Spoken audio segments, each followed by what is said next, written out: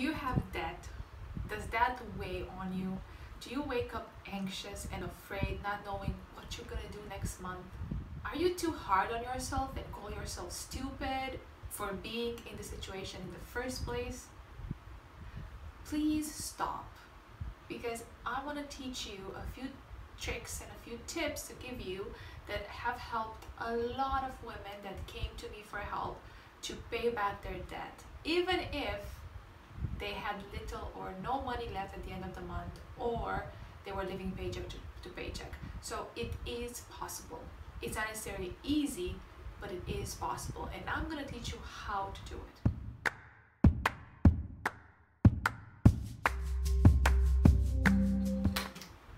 Hi everyone, I'm Roswitha from roswithaherman.com, and every single week I help women just like you be successful in every area of their lives. In my years of coaching, I have helped many women get out of debt. And if you want to hear an incredible story, please check the video, I'm going to put it up here somewhere, of my dear client Eiley. When she came to me, she was really scared, and she was anxious, and she was almost in panic because she didn't have more than like $5 or $10 at the end of the month after paying the bills and the minimum payment on her credit cards. She had accumulated a lot of debt, and she had no idea how will she ever get out of it. What she did next was a very courageous move and a very scary move. She got into more debt to work with me to help her get rid of debt. And guess what happened?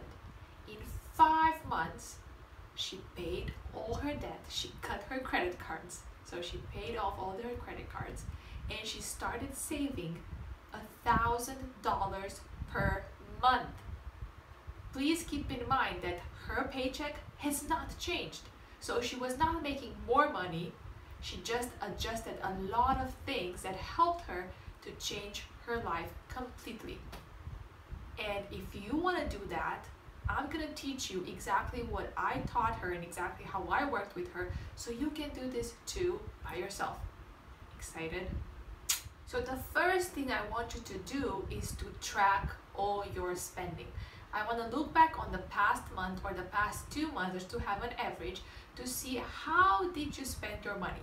How much did you pay for gas, for maybe you got your nails done, for food, for groceries, for eating out, for your daily to-go coffee, for your Netflix subscription, for anything. Like, please write down every single expense that you had for at least the past 2 months and bi-monthly, so you see exactly what's changed each month, or what's your spending habit. Where do your money go? Most people have no freaking idea how they spend their money. They just know that at the end of the month they have nothing, or they have less than nothing, they're overdrafting, or they're getting into debt, they get a new credit card, or who knows what else. So it's really important that the first thing that you do is make sure you know where you put your money. The second thing you need to do is to find out what's your interest rate. So find out on each of your credit card or loan, what's the interest rate that you're gonna pay for that. And also, if you have many loans or many debts, and mortgage is one of them, I want you to stress less about your mortgage, because usually mortgages have a very low interest rate, so you're not losing a lot of money. If, however, mortgage is the only debt you have and you want to pay it faster, then I would advise you to look to see how can you decrease the years. So if your mortgage is over 30 years, see, can you cut 5 years from that, or can you cut 10 years from that? Go and talk to the bank and see what will be your payment plan if you do that, and how much money will you be saving. Because usually if you cut 5 years, then it means that the 3% or whatever your interest rate is on that mortgage, from the whole amount of money that you're paying, you will be saving every single year. So that might be a lot of money. That might be a few $1,000s a year that you're saving if you're able to pay a little bit more every month. So if this is your only debt, I would advise you going to the bank and see what's possible for you. How can you increase a little bit your payment plan, maybe just like with $50 or $100, maybe something that's not super uncomfortable, or something that's not very hard to do, but it's a little bit of stretch. But in the end, you can save how much money. So make sure you do the math. If you have a lot of credit cards and stuff, make sure you know how much each one has, what's the interest rate, and you have to start paying the first one that has the highest interest rate. So you don't pay necessarily the one that's like you have only 500 on this one, so I'm gonna pay it fast. Only it has the highest interest rate, because the ones that have that are the ones that you're spending more money on, because you're wasting money paying more to something that you don't really use. So that's the second thing, check your interest rate. The third thing is make a plan. So this is something not easy, but if you're committed, you can do it. And if you need help, I'm here to guide you. Just drop me a comment or email me or just find me anywhere, and I will be there to help you out the same way I did with Eiley. So you want to come up with a plan. You want to have a plan for paying the highest interest rate credit card first. So how much would that cost? Like how much the bill should be each month for you to cover that? At the same time, please keep in mind to pay a little bit more than your minimum payment on everything else. So if your other credit cards need to, I don't know, they're like $50 per month, pay $60 per month. Pay a little bit over your minimum. This way, you're gonna help those clear out faster too. So depending on how much money you make, where can you cut from? Also, please watch my other videos. I have another video on how to budget effectively, and it's like the 50, 30, 20 rule of money. So I would advise you watch that too. And after you watch it and after you divide, then take things out, make sure you have a good plan in place, and make sure you know exactly in how many months and what will be the payment plan each month for you to get rid of the highest interest rate credit card, and then go with the second and the third and keep going until you have nothing left. And of course, don't go back to overspending, because then you're just gonna have to do this all over again. The fourth thing is to find the extra money that you can add to paying more on your debt. So unless you cannot get another job, which not everybody can, then you need to cut things from your expenses already. And this is another hard thing that people refuse to do, because when Eiley came to me, she said, I have nothing to cut from. There's nothing I could cut from. And I said, that's not true. So let me look at your spending sheet. And together we cut and cut and cut and cut, and she saw how much we could be cutting, things that she never thought they're extra. She had subscriptions she had no idea or she forgot about, and we just had to live a frugal life for a couple of months, but it all paid off in the end.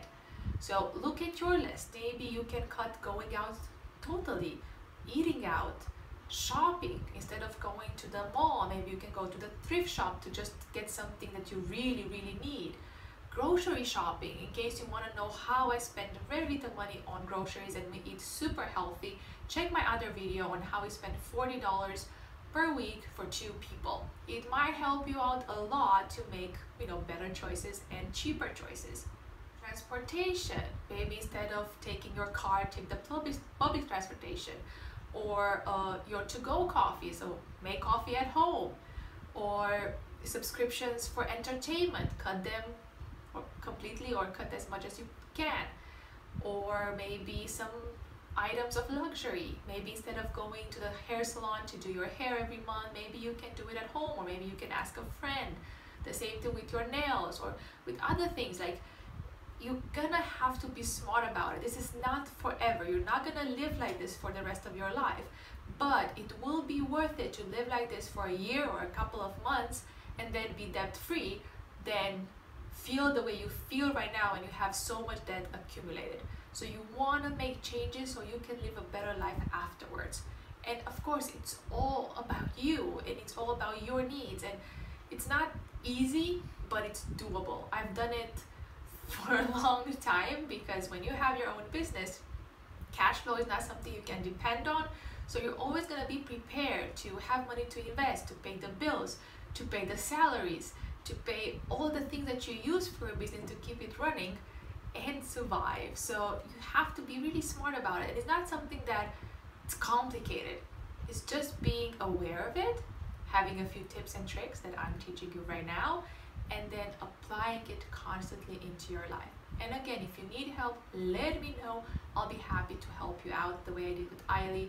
Because having someone to kick your ass and push you and check up on you really helps. Like really helps. And I think you know that too.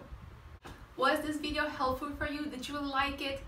Please hit the like button and subscribe to my channel if you haven't done it so. And also share this with all your friends, your colleagues, your family members, whoever needs help to get out of debt.